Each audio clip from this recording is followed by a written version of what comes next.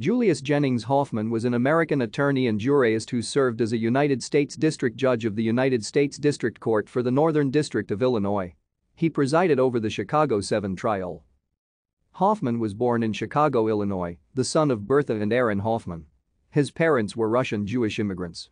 Hoffman attended the Lewis Institute and then received a Bachelor of Philosophy degree from Northwestern University in 1912.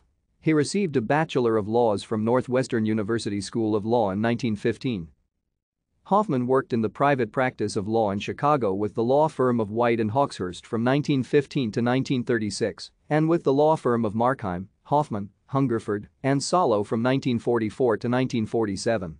He was general counsel for the Brunswick Backey Colander Company from 1936 to 1944.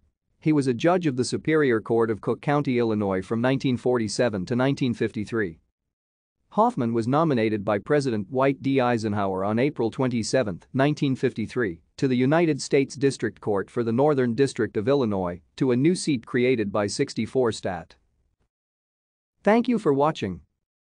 Like and subscribe if you would like to view more of our videos. Have a nice day.